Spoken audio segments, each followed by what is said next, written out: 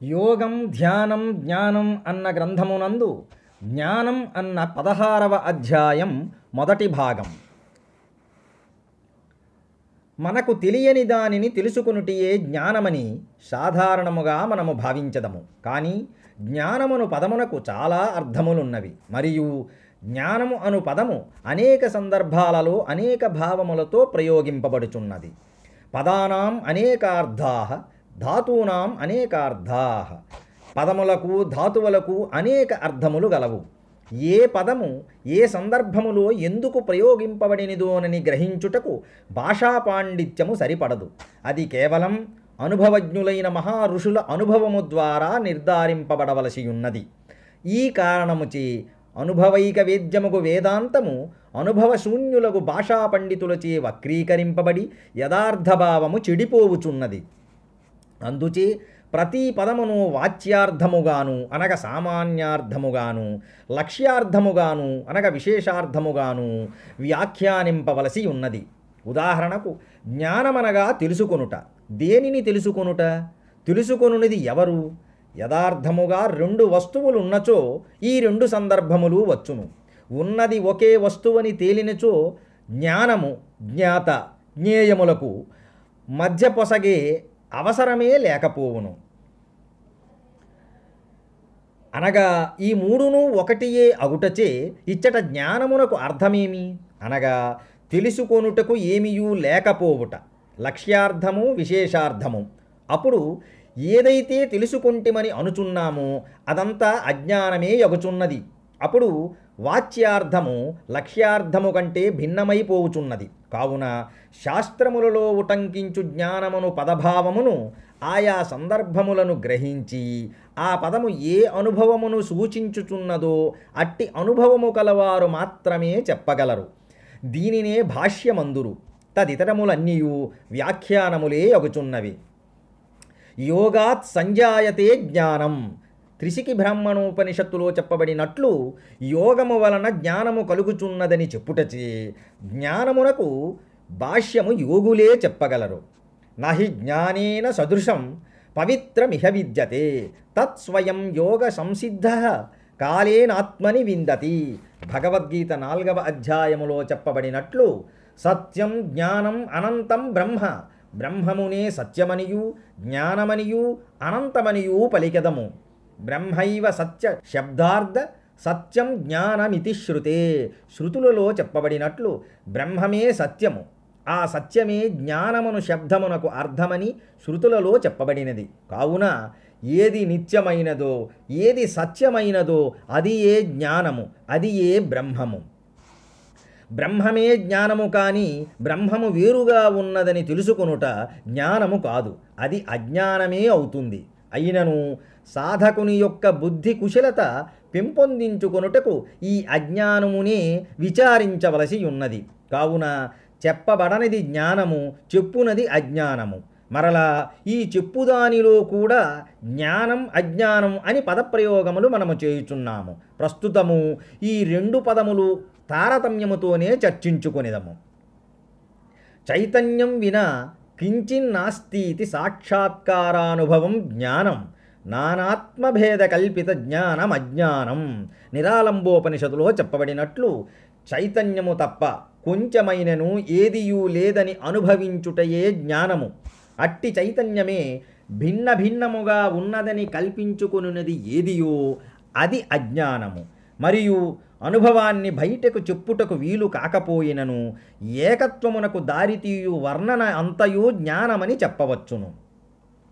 మత్తః పరతరం నాణ్యత్ కించిదస్తి ధనంజయ మయి సర్వమిదం ప్రోతం సూత్రే మణిగణా ఇవ.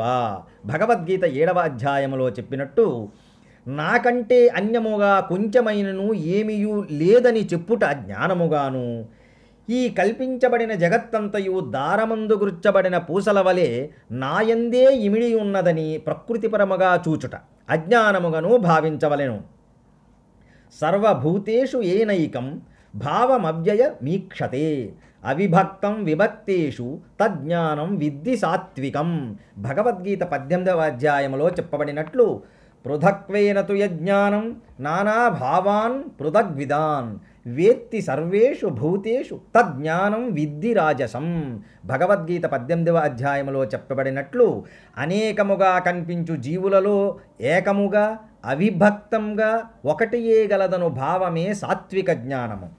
సర్వభూతములను వేరుగా చూచుచూ బాహ్య దృష్టితో ఉన్న జ్ఞానమును రాజస జ్ఞానమందురు, అనగా అజ్ఞానమని అందురు. బాహ్య దృష్టితో చూచిన అజ్ఞానమంతయు అంతర్దృష్టితో చూచిన జ్ఞానమనియు అందురు. బాహ్య దృష్టితో చూచిన అజ్ఞానమనియు అంతర్దృష్టితో చూచిన జ్ఞానమనియు అందురు. బహిర్ముఖం పశ్యతి దృశ్యజాతం అంతర్ముఖం పశ్యతి చిత్స్వరూపం. కమలాగమం. కావున బహిర్ముఖమే అజ్ఞానం, అంతర్ముఖమే జ్ఞానం. అనగా ఒకే వస్తువు అంతర్ముఖములో జ్ఞానముగాను బహిర్ముఖములో అజ్ఞానముగాను కనబడుచున్నది. మరుభూమౌ జలం సర్వం మరుభూమాత్రమేవ తత్ జగత్రయమిదం సర్వం చిన్మాత్రం సువిచారతః. వరాహోపనిషత్తులో చెప్పబడినది.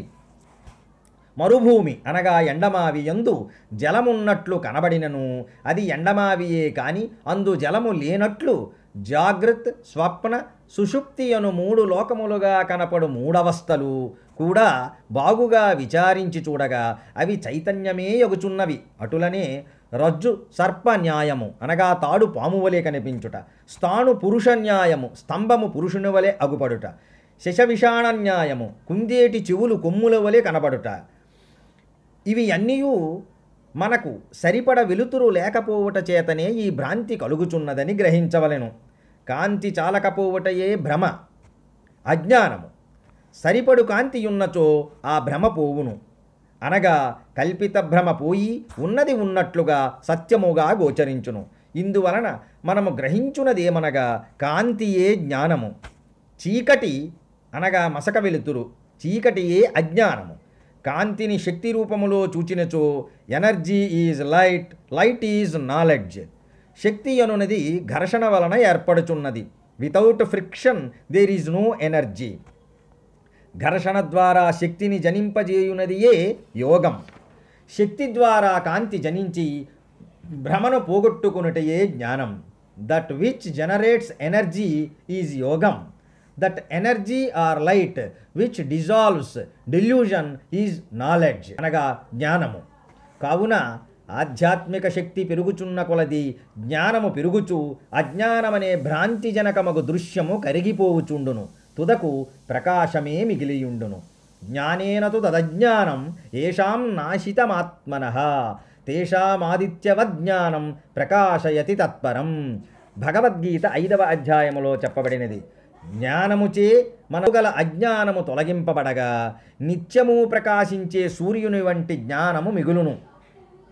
అట్టి జ్ఞానముతోనే తనని తాను తెలుసుకొనగలడు. అకల్పితమజం జ్ఞానం జ్ఞేయాదభిన్నం ప్రచక్షతే బ్రహ్మజ్ఞేయమజం నిత్యం అజేనాజం విబుధ్యతే. మాండూక్య గౌడపాదకారికలు. ఈ సూర్యుని వంటి ప్రకాశము కల్పితమైనది కాదు, పుట్టుక లేనిది, జ్ఞేయముగు బ్రహ్మమునకు భిన్నము కానిది. ఇట్టి పుట్టుకలేని ప్రకాశ కిరణముల చేతనే పుట్టుకలేని బ్రహ్మమును తెలుసుకొనగలుగుచున్నాము. అకల్పిత జ్ఞానం అని చెప్పుటచే కల్పిత జ్ఞానం ఒకటి కలదనియు దానిని తొలగించుటయే మన కర్తవ్యమనియు గ్రహించవలెను.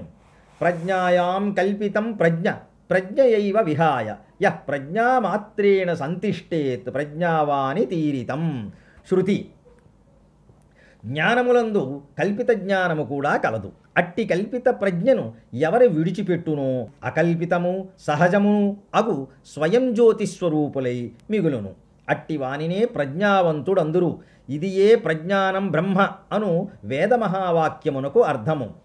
ఆత్మ అనాత్మకారం స్వభావదవస్థితం సదాచిత్తం ఆత్మన్యాకారతయా అనాత్మదృష్టిం విదదీత. బ్రహ్మసూత్రములకు శ్రీ శంకర భాష్యము. మన చిత్తము ఆత్మాకారమును అనాత్మాకారమును స్వభావముగా కలిగి ఉండును. అయితే అనాత్మాకారమును విడిచిపెట్టినచో ఆత్మాకారమే మిగిలియుండును. దీనికే మన గురుదేవులు mind is both matter and ఇమ్మ్యాటర్ two అని ఉడివినారు. అనగా మనసులో మెటీరియల్ పార్ట్ అనాత్మాకారం, స్పిరిచువల్ పార్ట్ ఆత్మాకారం ఉన్నవి. మనసు ఆహారముచే పోషింపబడుచుండును. అందుచే ఆహారము లోపించినచో మనసు నీరసించిపోవుచుండును, కానీ ఆత్మ నీరసించదు, నశించదు. మనము తగు ఆహారము తీసుకొనుచు అందలి అనాత్మాకార అనగా మెటీరియల్ పార్ట్ను దగ్ధము చేసుకునినచో ఆత్మాకారము అనగా స్పిరిచువల్ పార్ట్ మాత్రమే మిగులును. ఇది ఏ అకల్పిత స్వయం జ్యోతి. బురద నీటిలో మంచినీరు మరియు బురద నీరు మిశ్రితమై ఉన్నది. అందరి మంచినీటిని పొందుటకు మనమేమీ సాధన చేయవలసిన పని లేదు. మన సాధన అంతయు బురదను తొలగించుకొనుటకు మాత్రమే. అయితే ఈ బురదను తొలగించుకొనుటకు ఇండువ పిక్క ఇండిగో రసమనే వేరొక బురదను ఆ బురద నీటిలో కలుపవలసి ఉన్నది. అప్పుడు బురద క్రిందకు దిగిపోయి స్వచ్ఛమైన నీరు మిగులును.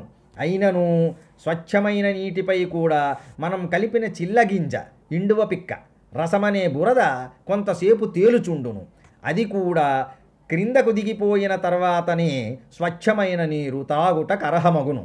కావున కల్పిత జ్ఞానమును అనగా అనాత్మాకారముకు దృశ్యభావనను తొలగించుకొనుటకు ఇంకొక కల్పిత జ్ఞానమును పొంది తద్వారా మొదటి దానిని నిర్మూలించి పిమ్మట రెండవ దానిని కూడా తొలగించవలెను. ముల్లును ముల్లుతో తొలగించిన పిమ్మట రెండవ ముల్లును కూడా తొలగించవలెను. త్యజ ధర్మం అధర్మంచ ఉభే సత్యానృతే త్యజ. ఉభే సత్యానృతే త్యక్త్వా ఏన త్యజసి తం త్యజ. మహాభారతం. ఏ జ్ఞానముచే ధర్మాధర్మములను సత్యాసత్యములను ద్వంద్వములను విడిచిపెట్టుచున్నామో పిమ్మట ఆ జ్ఞానమును కూడా విడిచిపెట్టవలెను. కావున ముముక్షువగు వారు సద్గురు బోధ సత్యాస్త్ర పఠనం సాధనల ద్వారా పరోక్ష జ్ఞానమును పొంది దానిచే తనలో గల అజ్ఞానాంధకారమును తొలగించుకొని పిమ్మట పరోక్షానుభూతిని కూడా తొలగించుకొని అద్వైత మరియు అపరోక్షానుభూతి నొందవలెను. ఇచ్చటనే చాలామంది వేదాంతులు పొరపడుచున్నారు. సాధన ద్వారా పరోక్షానుభవం పొందకుండగానే అపరోక్ష అద్వైత వేదాంతమును వల్లెవేయుచు సరాసరి జీవన్ముక్తులైపోయినట్లు భావించుచున్నారు. జ్ఞాన మార్గమని చెప్పి శ్రవణ మనన నిధి ధ్యాసముల ద్వారా సాధనా చతుష్టయములగు నిత్యానిత్య వస్తు వివేకము ఇహాముత్ర ఫలభోగ విరాగము శమాది షట్క సంపత్తి ముముక్షుత్వములను తద్వారా మోక్షమును పొందవచ్చునని చెప్పుచున్నారు. ఈ నాలుగింటిని యోగాగ్ని లేనిదే సాధించలేము. బహూనాం జన్మనామంతే జ్ఞానవాన్ మాం ప్రపద్యతే వాసుదేవ సర్వమితి స మహాత్మా సుదుర్లభ. భగవద్గీత 7వ అధ్యాయములో చెప్పబడినది.